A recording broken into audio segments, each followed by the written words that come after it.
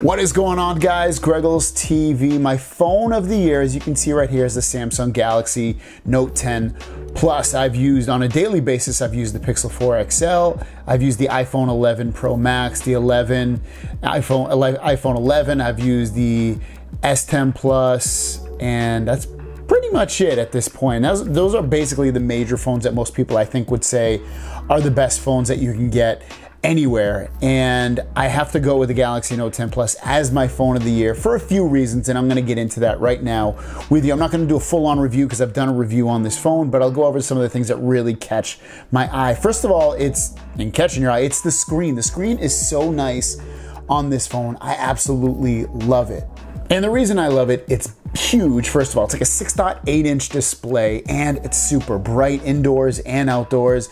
And also, it's just awesome. It's like a really great quality display. You can't get really any better with this display than, on any other phone. It just looks amazing. I absolutely love it. And the little, punch hole in the camera on the screen, it doesn't really get in the way. At least I don't really notice it. And I could say that about a bunch of phones in terms of the phones that, like the notch on the iPhone 11 and other phones, the Note S10 Plus had a little punch hole on the top right.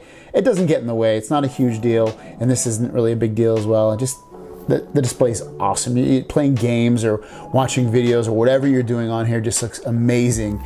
And they really, every single year, Samsung knocks it out of the park with the display, and they did this year as well. And it's definitely, for me anyway, it's the best display that you can get on a phone. I love it. It's large, it's bright, it's beautiful. The second thing I love about the Galaxy Note 10 over some of the other phones is the software. I really love all the tweaks and just the way they implement their version of Android on here. Everything's pretty smart for the most point. It's not that clogged up with features that you won't use. I mean, it does have some features that I don't use, but overall, it's got just a slew of awesome software and feature tweaks. Wireless power share on the back. You can charge a device. You can mess with the battery if you want in terms of lowering it and making it more aggressive or less aggressive or completely turning it off. Just things that, make this phone easier to use. I don't know, I just love it. It's great. Oh, another great app on here is Good Lock.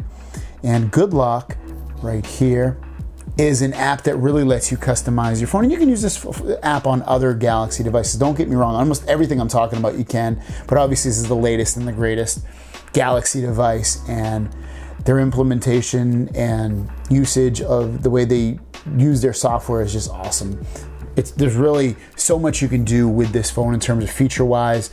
They just keep adding, and sometimes they'll remove stuff that people just don't use, and they just did a great job with it this year. Then number 3 is performance. Performance on this phone is amazing. So first of all, Snapdragon 855, 12 gigabytes of RAM. So basically you're getting, there's not a phone that has more RAM in it than this one. There's some other phones that have 12, but this phone is tied with them. So 12 gigabytes of RAM. Storage speeds are 3.0, so you get the fastest read-write speeds on the market with this phone. It's just a powerhouse of performance. It's gonna breeze through games. It's gonna breeze through just running on this day-to-day, whatever you're doing. It's just great in terms of that stuff. And with it having 12 gigabytes of RAM, it feels like you can do whatever you want in this in terms of, like, you can open an app and then go back to it 30 minutes later or more, and it's still open for you. You don't have to worry about, getting back into it, and it's not where it used to be. I know I've had that issue with my Pixel phone. It doesn't have a lot of RAM, and a lot of the apps will restart. You don't get that issue with this. Same thing on iPhones. The iPhone 11 Pro Max and 11, it will close up apps that, it can't keep in the memory. This does not have that issue, and it just flies through whatever you're doing on this. I love it. This is the best performing Galaxy phone I've ever had. Now, I wouldn't say that the Note 10 for me takes the best photos. It takes really, really good photos, but I really feel like it takes excellent videos, and I love shooting 4K 60 videos with this phone. I'll just put a little example of me just capturing some footage with this phone. It comes out awesome on here. I love, love, love the back cameras on this phone and the front cameras. Both cameras, you can shoot 4K 60 on the back cameras, and on the front 4K 30, which is new for Galaxy devices. So it was a nice little touch that they added that this year on the Galaxy Note 10 Plus. And it just, I love the videos. They're vibrant, they're bright, they're clear, they do awesome video. And the last thing I'm gonna mention, because there's tons of stuff to really love about this phone, don't get me wrong, there's definitely things I'm leaving out, but I just wanted to go over why, a few of the reasons why I chose this as my phone of the year, and it's charging. This thing charges so freaking fast. By default, you can charge it at 25 watts, so it charges extremely, extremely fast.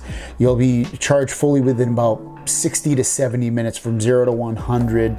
Also, you have a 45 watt charging capability to this as well to charge it slightly faster. It's not a huge difference, but it is the ability to do that. Also, it does wirelessly charge at 15 watts, which is the old speed that the Galaxy S10 charges at with a wire. So you can charge this thing super fast, and I love that. So if you run out of battery, you still can charge up really quickly to get going and get to using this phone again. So overall, again, an amazing, amazing phone. It's hard to beat this phone. It seems like the Note series of phone is the winner every single year. In my eyes, it lasts a couple of years anyway. So let me know what your phone of the year is in the comments down below and why, and I'll see you guys down the road. Peace!